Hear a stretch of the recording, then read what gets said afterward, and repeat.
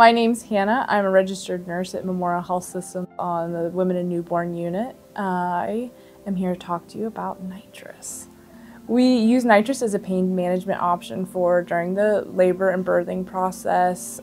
Nitrous is most commonly known for being used in dental offices to help with dental anxiety and discomfort during dental procedures, but most people don't know that you can use it for labor and delivery discomfort during that process.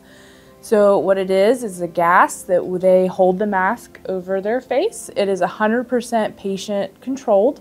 The mother has to hold the mask over her own face, so there's no risk of getting too much or overdosing with the nitrous, because if she starts getting too much, she's going to get very drowsy and sleepy, and her hand will move from her face, or she'll drop the mask, and within a few short minutes the effects will be over and she will be back to the way she was.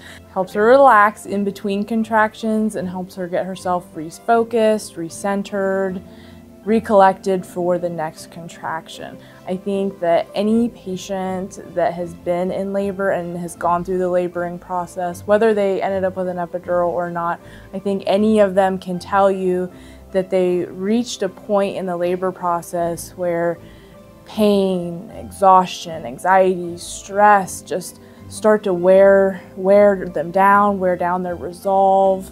It just gets you right back in that set of mind where you can decide what you want to do to maintain their goals if they have them, or gives them the opportunity to think about what they want to do if they want to change their goals. And that's the great part of where nitrous can come in. Most patients are eligible to use the nitrous oxide mask.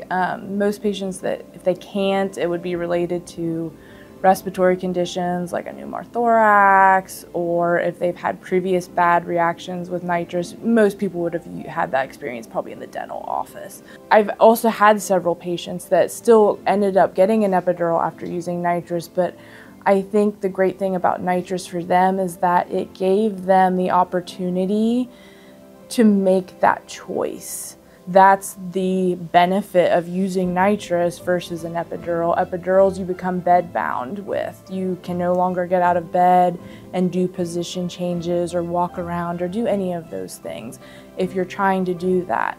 Nitrous, within a couple of minutes, the effects are completely worn off and the mother can get out of bed, she can walk around, she can use a birthing ball, she can do whatever she wants. And that's the great part about it. She just has the mobility to do whatever she needs to do to make this the best experience for herself.